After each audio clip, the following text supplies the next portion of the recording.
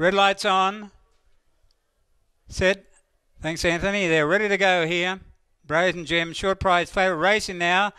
Brazen Gem jumped away about third and showing speed out wide was 8 all.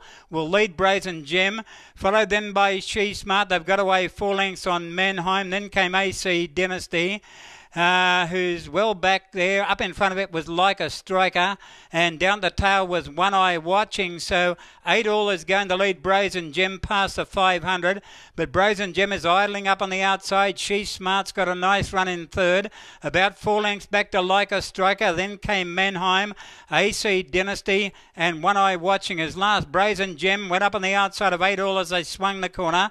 She Smart coming around them 3 wide, but Brazen Gem now given its head, got away about a length. She Smart the outside trying to make a race with it, followed then by 8 all on a long break back to AC Dynasty. Brazen Gem's clear. She Smart is about a half a length away, getting to it. Oh, gee, Brazen Gem and She Smart on a great finish here. AC Dynasty made good ground for third. Then came 8 all, Like a Striker, One Eye Watching and Mannheim. Right, we stand by here. The one on the outside's got fairly close here, but it looked as though Brazen Gem might have held on, despite the other one being on the outside here, which is a big advantage when the photos always come down here at Orange. So we stand by for the official placings after the running of race 2, the Epiroc Maiden Handicap over the 1,000. Brazen Gem